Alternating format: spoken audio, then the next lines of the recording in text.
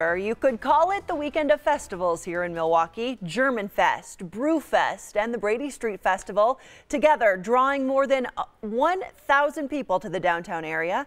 Ben Jordan joins us live from one of those festivals, Germanfest, with more. Ben, how is it out there?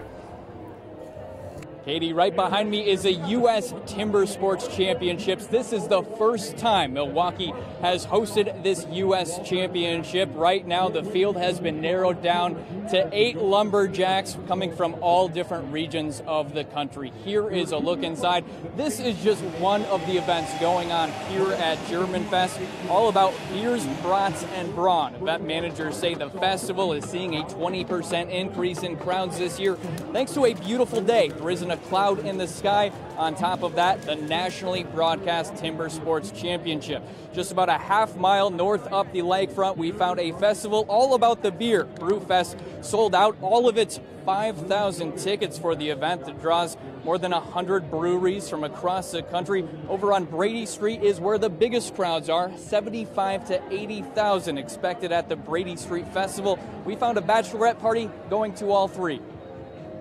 We came in from DC, Massachusetts, New York, because we know what a good time Milwaukee is. I'm trying to make Milwaukee the new Vegas, basically, is what it's coming down to.